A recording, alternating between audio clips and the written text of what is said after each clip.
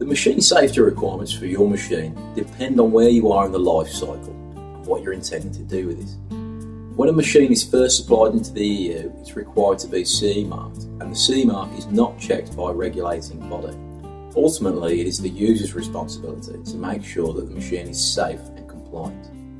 So, if a machine you purchase is not CE marked correctly, and this leads to an accident, it will be the user who is legally responsible for having used an unsafe machine, and not the manufacturer for having supplied it.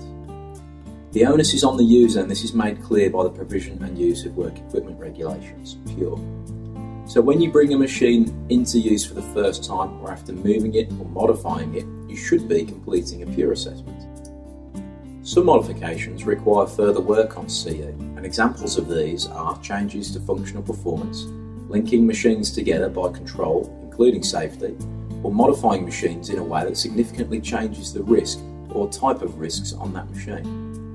In these examples, the user takes on the legal obligations of the manufacturer to correctly CE mark the machine before supplying or bringing it into use. So look at the diagram above and decide where you are. If you need some help, just get in touch for a no obligation consultation with Spears Engineering Safety. Thank you.